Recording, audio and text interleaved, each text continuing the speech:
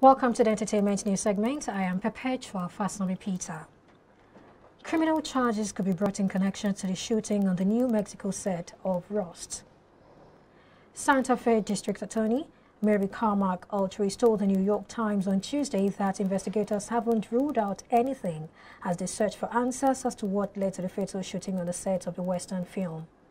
Since the incident, there have been questions about what exactly happened leading up to the tragedy. According to a search warrant affidavit from the Santa Fe County Sheriff's Office, Assistant Director David Horse handed Alec Baldwin a gun for a rehearsal scene, yelling, "Cold gun," to indicate that it was not loaded and safe to handle. Neither Horse nor Baldwin knew that the gun had live ammunition in it, according to the affidavit.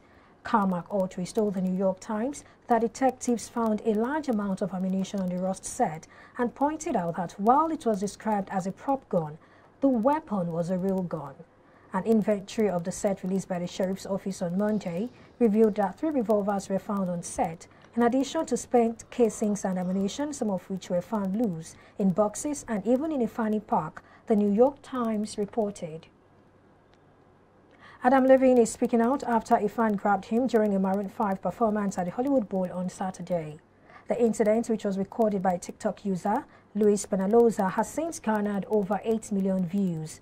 His reaction at the October 23 event had many TikTok users criticizing his response, calling for him to be more humble toward fans. Levine finally broke his silence on Tuesday with a post to his Instagram story. He said that apart from his love, respect and reverence for their fans, he also believes they don't have a job without the fans. The former Voice coach went on to defend his reaction by saying, "I just need you guys to know I was really startled. And sometimes when you're startled, you have to shake it off and move on because I'm doing my job up there.